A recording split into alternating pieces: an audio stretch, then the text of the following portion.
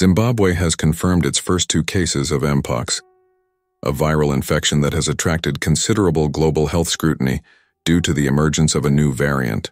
This alarming announcement came from the Health Ministry on October 13, 2024, adding to the rising concerns over infectious diseases in the region.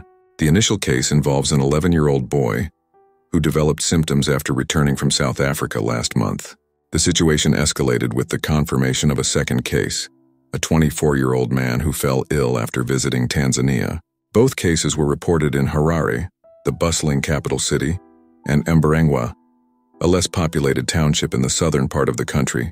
Health officials promptly initiated contact tracing efforts, aiming to contain any further spread and ensure that all exposed individuals receive proper care and monitoring. These 2 cases emerged just months after the World Health Organization declared Mpox a global public health emergency for the second time in 2 years. The declaration was prompted by the alarming spread of a new variant known as Clade 1b, raising concerns over its transmissibility during close contact.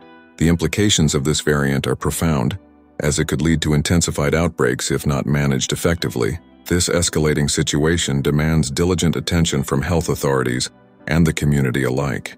In response to the outbreak, Zimbabwe's health authorities have sought to reassure the public.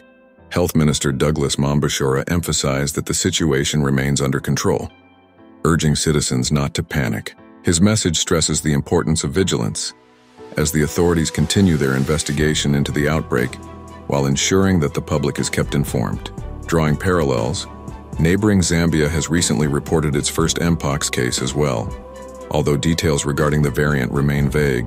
Mpox often presents with flu-like symptoms and can lead to painful pus-filled lesions. While the majority of cases are mild, the potential for fatality, especially in vulnerable populations, remains a significant concern for public health officials. As the situation unfolds, health officials are closely monitoring developments. The potential for further spread and its implications for public health necessitate a cautious approach. Community awareness and compliance with public health guidelines will be pivotal in navigating this emerging challenge, reminding everyone of the importance of proactive health measures.